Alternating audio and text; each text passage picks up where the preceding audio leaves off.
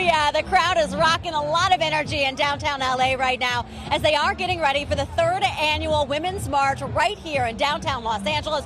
We're here at Pershing Square. You can see the crowd as it's continued to go throughout the morning. I love the signs. That is always my favorite thing to read at a demonstration, especially the Women's March year after year, as everybody sort of has a message and wants their voice to be heard. Take a look at the video from last year, though, as hundreds of thousands packed downtown for the Women's March last year and the year before.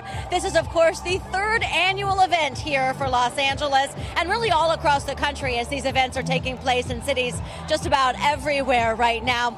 And what they're talking about and what they want varies between group and individual that's out here, but it's talking about anything that has to do with women, ending violence, protection of reproductive rights, LGBTQ rights, workers' rights, equal pay for equal work, civil rights, disability rights, immigrant rights, you name it. Folks out here want it to happen, and they just want to say that, you know what, we are women and we have our own individual issues and we want someone to listen, and we want to make sure that we are taken into account when things and decisions are made.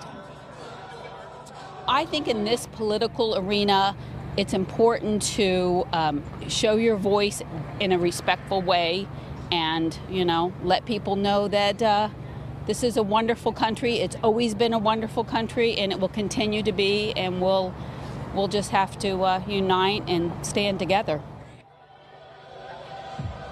That's what everybody out here is really talking about. They really look forward to this event every year. It's sort of that camaraderie. And you know, they're not protesters. We like to say they are demonstrators, and there is a difference.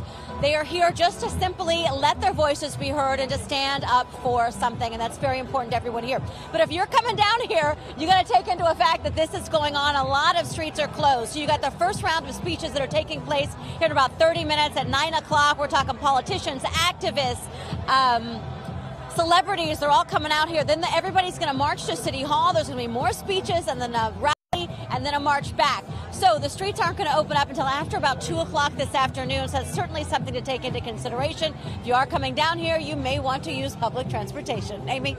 That's right, Joy. If you don't use public transportation, you may miss the event.